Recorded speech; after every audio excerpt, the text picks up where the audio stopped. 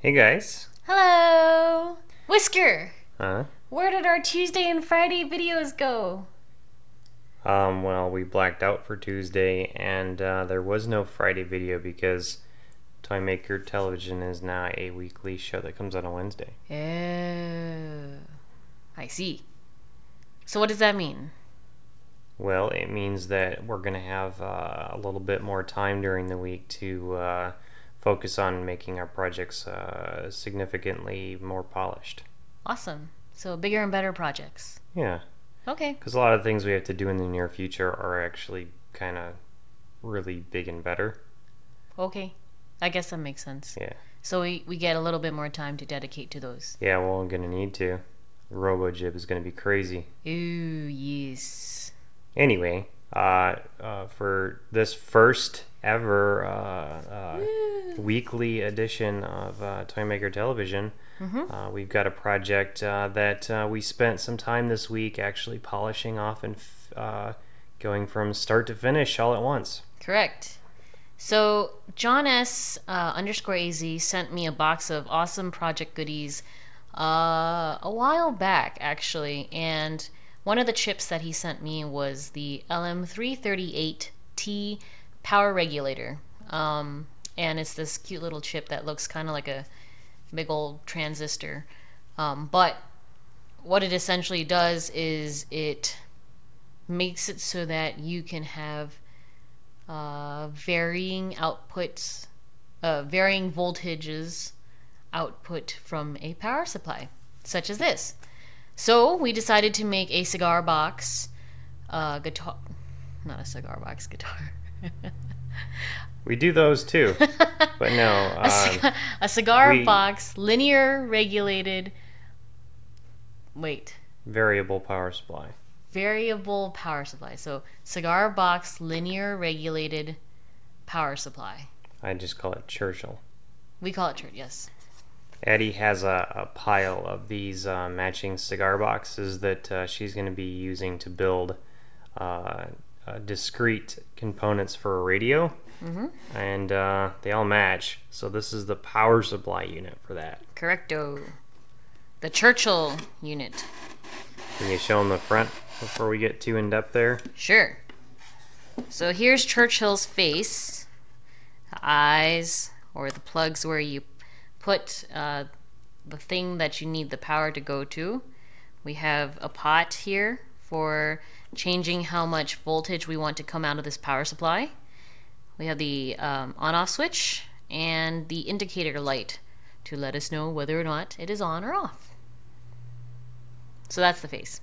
But I think the more interesting stuff, well, I like his face, but the insides are also far, far interesting. So, what we have here, let me get my handy dandy multimeter. Woo! Handy dandy multimeter pointer here.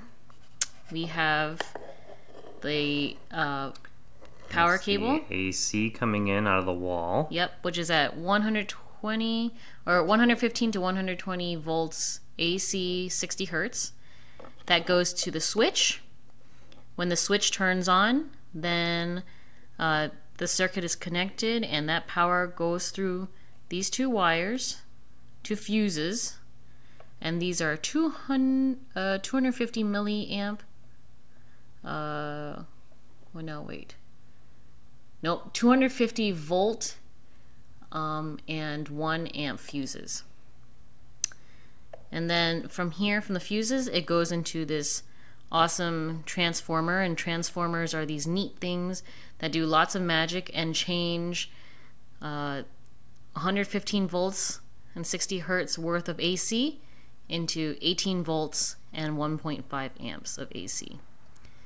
So then once it leaves the transformer, it goes through those wires to the bridge rectifier. It's that black boxy thing. Right.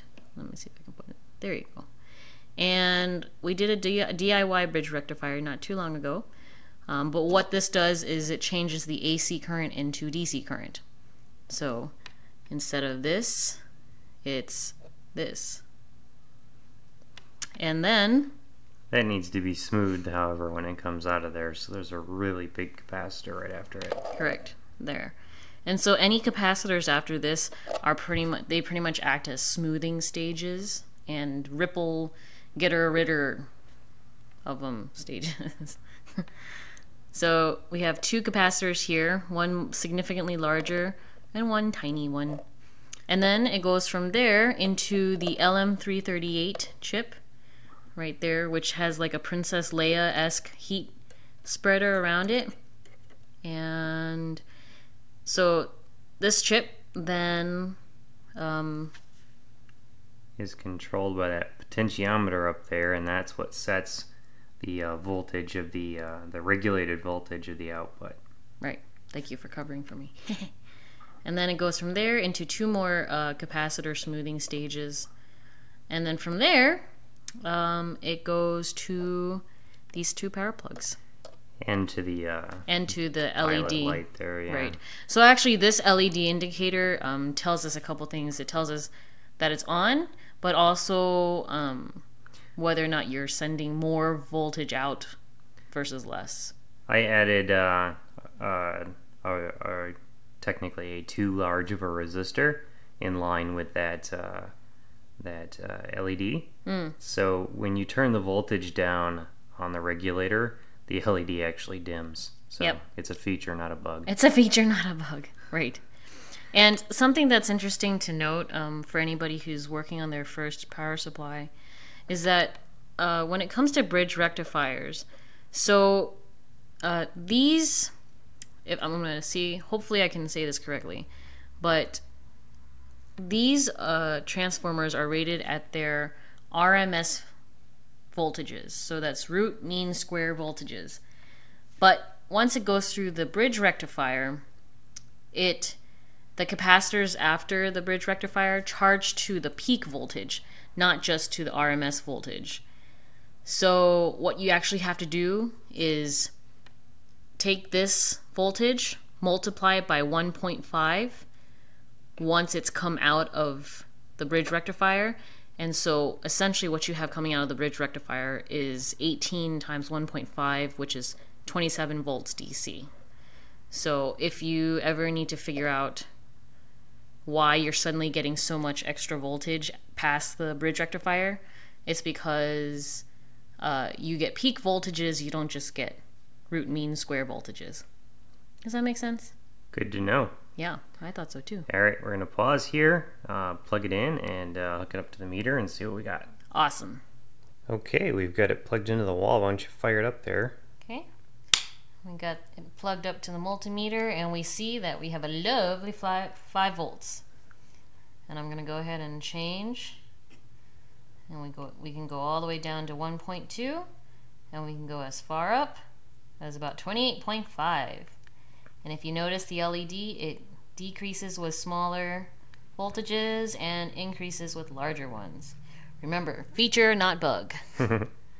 Excellent job, Eddie. Thank you. Good job to you too.